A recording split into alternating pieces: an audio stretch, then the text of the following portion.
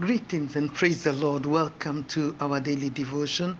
Today's devotion is we are on the third episode, which is which is actually on the love, faith, and forgiveness. But we are going to concentrate on forgiveness. We have been working on the entering our year of unusual encounters because it's going to be a great year 2023, and as we are getting into exit 22 and enter 23, I am telling you, God is giving messages that are powerful, and you need to hear them so that you can prepare yourself in entering into 2023 with confidence.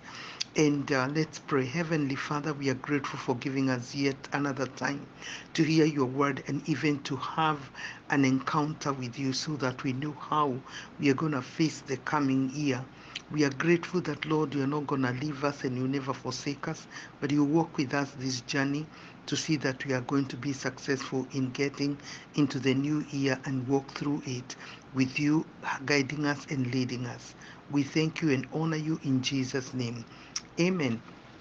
Now, we cannot talk about forgiveness without talking about love, because it is because of love that we get the forgiveness. And we know that God is rich in unfailing love. His love never fails. To all who love him, he trust him, confess their sins, experience his forgiveness, and obey him wholeheartedly. Love is the greatest virtue. It is the chief fruit of the Holy Spirit at work in and through our lives. And now, what is forgiveness? We're going to expound on love.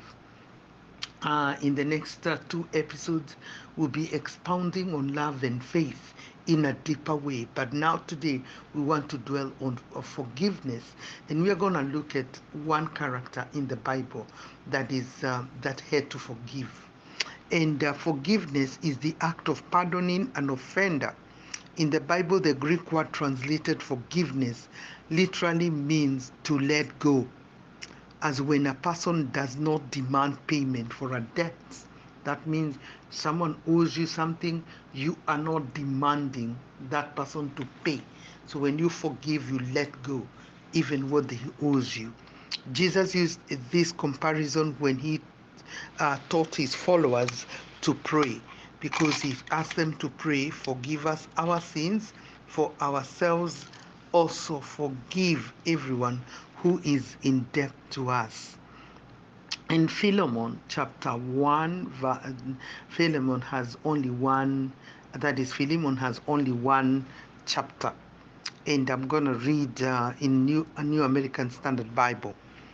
Paul, a prisoner of Christ Jesus, and Timothy, our brother, to Philemon, our beloved brother and fellow worker, and to Apphia, our sister, and to Archippus, our fellow soldier, and to the church in your house. Grace to you and peace from God our Father and the Lord Jesus Christ. So this is Paul writing to Philemon. Now, I thank my God, always making mention of you in my prayers, because I hear of your love and of the faith which you have toward the Lord Jesus and toward all the saints. And I pray that the fellowship of your faith may become effective through the knowledge of every good thing which is in you for the sake of Christ. For I have had great joy and comfort in your love, because the hearts of the saints have been refreshed through you, brother. Therefore, though I have enough confidence in Christ to order you to do what is proper, yet for love's sake I rather appeal to you, since I'm such a person as Paul, an old man, and now also a prisoner of Christ. Verse 10, I appeal to you for my son Onesimus, whom I fathered in my imprisonment, who previously was useless to you, but now is useful both to you and to me. I have sent him back to you in person, that is, sending my very heart, whom I wanted to keep with me, so that in your behalf he might be at my service in my imprisonment for the gospel. But I did not want to do anything without your consent so that your goodness would not be in effect by compulsion, but of your own free will. For perhaps it was for this reason that he was separated from you for a while, that you would have him back forever, no longer as a slave, but more than a slave, a beloved brother, especially to me, but how much more to you, both in the flesh and in the Lord. If then you regard me as a partner, accept him as you would me. But if he has wronged you in any way or owes you anything, charge that to my account. I, Paul, have written this with my own hand. I will repay it, not to mention to you that you owe to me even your own self as well. Yes, brother, let me benefit from you in the Lord. Refresh my heart in Christ. Having confidence in your obedience, I write to you since I know that you will do even more than what I say. At the same time, also prepare me a guest room, for I hope that through your prayers I will be given to you. Epaphras, my fellow prisoner in Christ Jesus, greets you. So as do Mark, Aristarchus, Demas, and Luke, my fellow workers. The grace of the Lord Jesus Christ be with your spirit. Now, this is a very interesting a letter that is written to Philemon, and it was written because one, Paul was in prison because of the gospel, and it seems Onesimus was in prison because he had stolen from Philemon.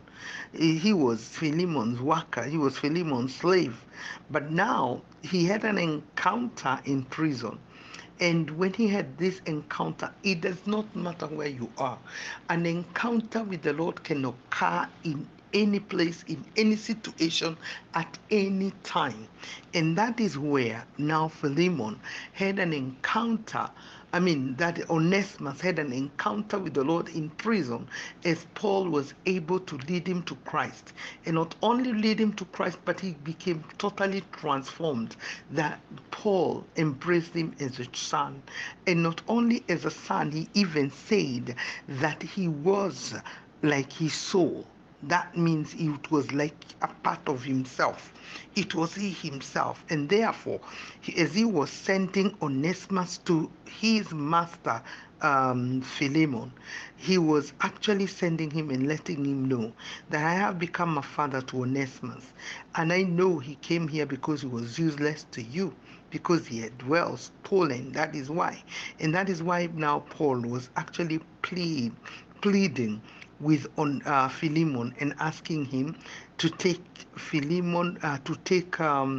Onesimus back, not as just a slave, but to take him back as a brother, and because he's no longer a slave, because he's more than a slave, he has become a brother because of the Lord Jesus. He is no longer the way he was because he is now going back to him, now on a higher level. Someone who will never touch anybody's thing, someone who will become a blessing, someone who will become one that will benefit each and everyone, not only his one master, but he's going to benefit the entire body of Christ. So when we get transformed, that is what is going to happen. And now Paul wanted was pleading with Philemon also now to be transformed, because he is now going to be sent to someone who has been transformed, someone who has had an encounter with the Lord, and therefore he was pleading with Philemon also to have an encounter with the Lord. Because if he has an encounter with the Lord, he will know that his sins are already forgiven, and therefore he should be the first one also to desire to forgive anyone that comes to his way. Is there any sin that you know you have not been forgiven? Are there people you are holding, that they have done all manner of things and you cannot forgive?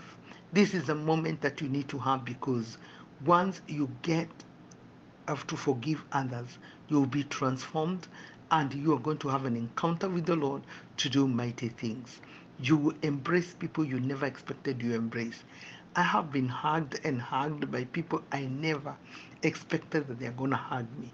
The reason being, is forgiving. And as you forgive, then the Lord is going to transform them. It becomes very powerful. Forgiveness is very powerful.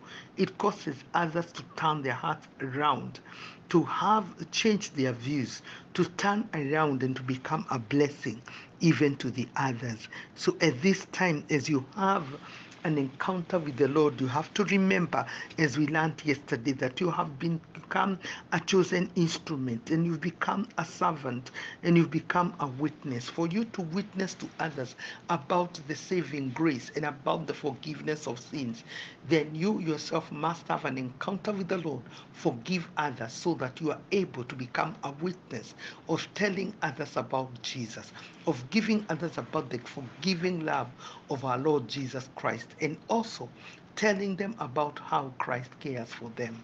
May the Lord bless you as you purpose to honor the Lord with your life and even to forgive.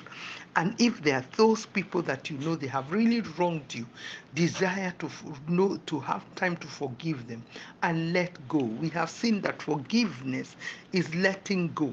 We are going to see quite a number of other people that have had an encounter with the Lord as we continue to hear the word of the Lord. And you know what?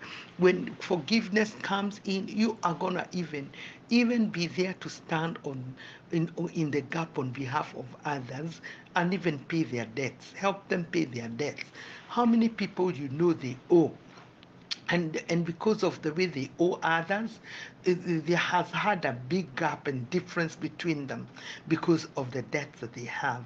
You could be in a position where you can have some people maybe help some people pay off their debts so that they are not separated from others because of the debt that they have, which probably they will never pay. It seems Onesimus was not even in a position to pay.